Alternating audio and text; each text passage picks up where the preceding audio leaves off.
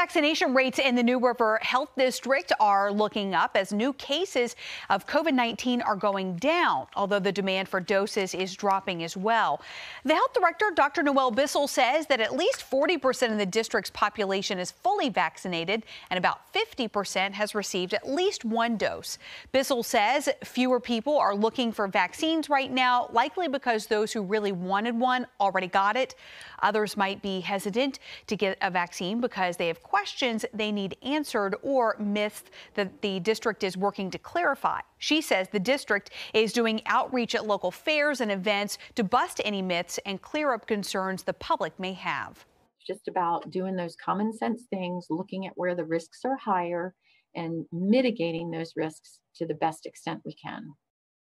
If you're looking to get your second dose, you don't need to go back to the same place you got your first. The supply is high enough now in the NRV that you can go elsewhere and still get a shot.